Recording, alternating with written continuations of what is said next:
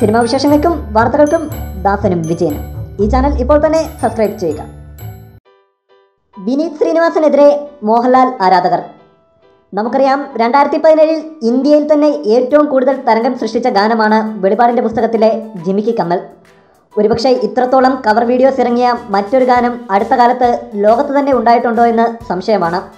അങ്ങനെ ലോകം മുഴുവൻ ചുവടുവെക്കുന്ന ഒരു ഗാനം നമ്മളുടെ കൊച്ചു മലയാളത്തിൽ നിന്നും ഉണ്ടായി. ഈ ഗാനം ആലപിച്ചത് വിനീത് ശ്രീനിവാസൻ, രഞ്ജിത്ത് ഉണ്ണി എന്നിവർ ചേർന്നായിരുന്നു. സിനിമയിലെ ഗാനത്തിനോടൊപ്പം പല കവർ വീഡിയോസും ഹിറ്റായിരുന്നു.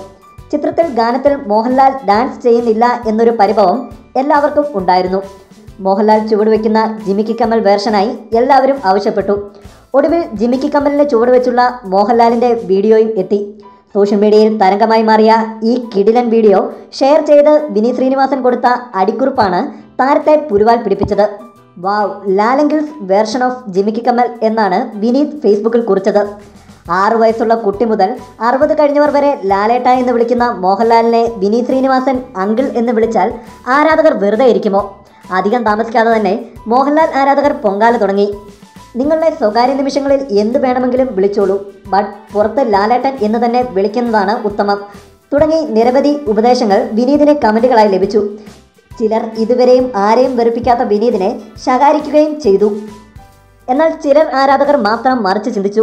കുഞ്ഞുനാളിൽ മുതൽ വിനീതിന് അറിയാവുന്നതാണ് മോഹൻലാലിനെ എന്നും അതുകൊണ്ടാണ് അങ്കിൾ എന്ന് വിളിച്ചതെന്നും പറഞ്ഞു. എന്താണേലും മനഃപൂർവ്വമല്ലെങ്കിലും വിനീതിൻ്റെ അങ്കിൾ വിളി മോഹൻലാൽ ആരാധകരെ കുറച്ചൊന്നുമല്ല ചൊടിപ്പിച്ചത്. ഇതിനെക്കുറിച്ചുള്ള നിങ്ങളുടെ അഭിപ്രായം കമൻറ്റ് ചെയ്യാം.